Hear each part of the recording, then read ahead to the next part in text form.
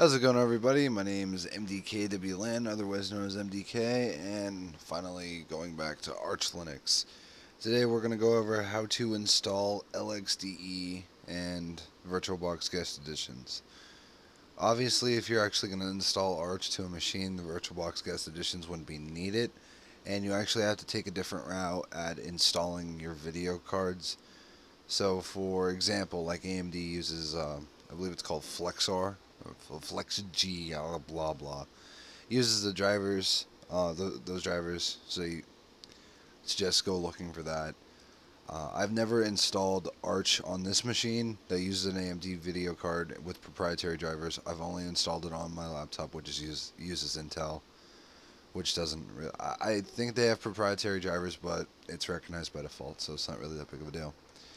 So anyway, let's get started, I guess. So we're going to open it directly from where we left off.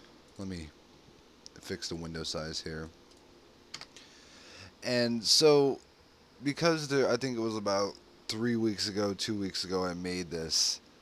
We're gonna have to do updates for this, mainly because the kernel has been updated. As you can see, I'm using the 3.6 kernel, and the 3.7 one is out, and that actually has problems. I'm attributing a lot of the problems I'm having to trying to make this video beforehand because of this. As you can see, I have, let's actually use a proper website.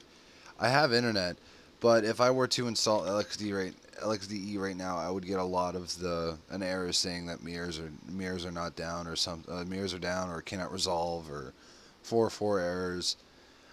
I have internet and I can connect, but I believe it's because I'm too behind. I'm not 100% sure. So if you are installing this fresh right now and going to this video, you should be up to date with your kernel and it won't be a problem.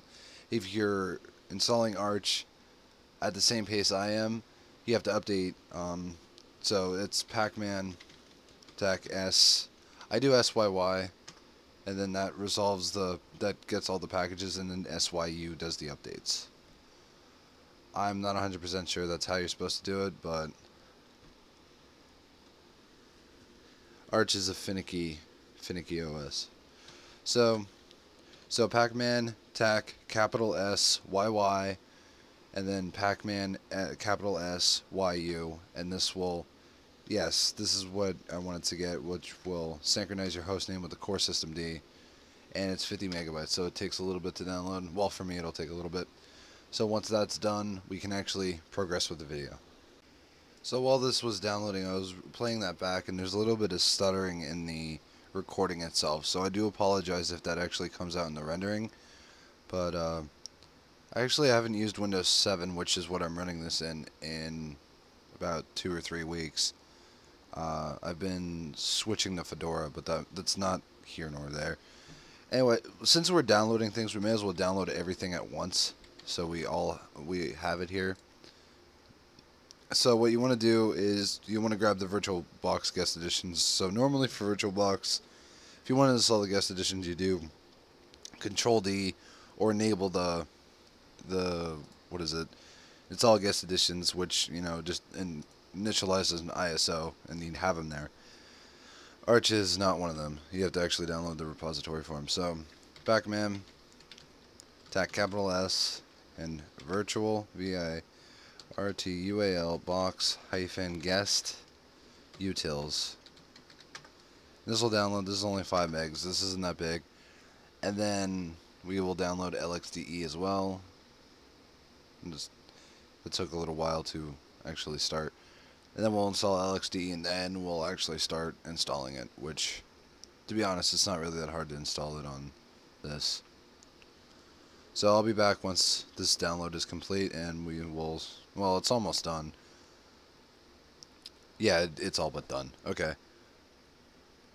I guess we'll do this now.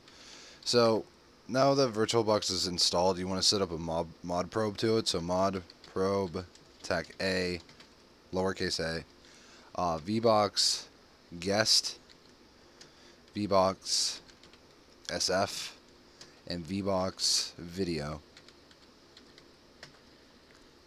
And now you want to set up a config file for your VirtualBox. So I'm going to use Nano because I really don't care for Vi or Vim, and I'm probably going to get shit for that, but I really don't care for it. So Nano, we're going to put this in Etsy modules-load.d, and we're going to call it virtualbox.conf.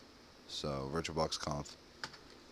And within here, we're gonna type exactly the same thing that we just did. So vbox guest, vbox sf, and vbox video. And we're gonna hit Control X. Well, if you're in Nano, press Control X, press Y to save it, and then press Enter to write it. And then that's enabled, and VirtualBox should be pretty much enabled for you. So now we're gonna download LXDE. So that's Pacman. Capital S LXDE. I'm using LXDE because of that file size. You can do GNOME 3, you could do KDE, you could do ICE window manager, GNOME fallback session. You can pick anything. I think there's even a Unity for Arch if you like Unity. The sky's the limit when it comes to desktop environments. You're not limited by your operating system when it comes to desktop environments. And the same even applies to Open and FreeBSD. Pretty much there's always a package for any Windows manager, any desktop environment that you want. So I'm going to be back once this is done downloading, and I shall see you then. It's just about done here, so we'll resume. It's 112 packages, and Arch is pretty fast with it.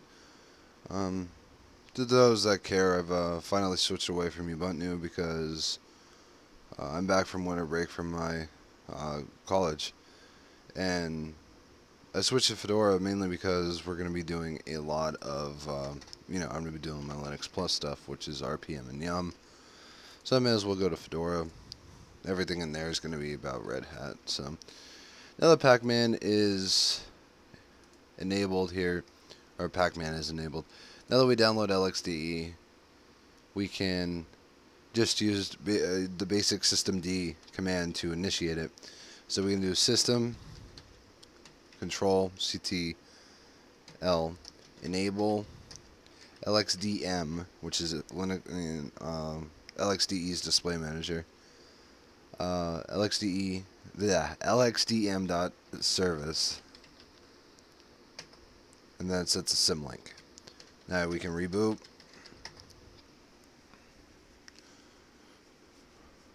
And this should have worked. So you get the same menu, because that's this Linux. I was going to say grub, but it's not grub. You got a fail thing. That's something with the kernel modules. I think that might be something with 3.7, but